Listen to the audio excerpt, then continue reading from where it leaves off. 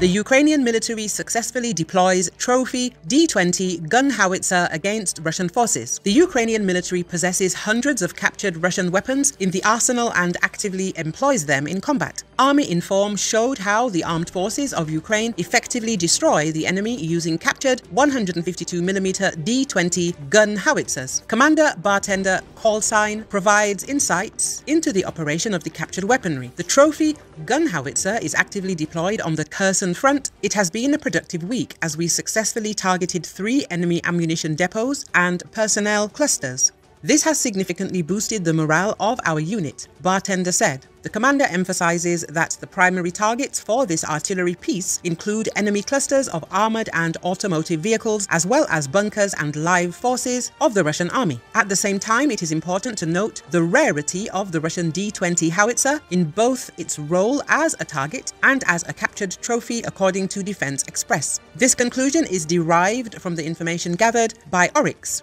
Since the start of the full-scale invasion of Ukraine, the occupiers have lost a total of 13 of their 150mm d-20 gun howitzers, with 11 units destroyed or damaged. According to Oryx, as of today, the armed forces of Ukraine have 2 captured d-20 gun howitzers.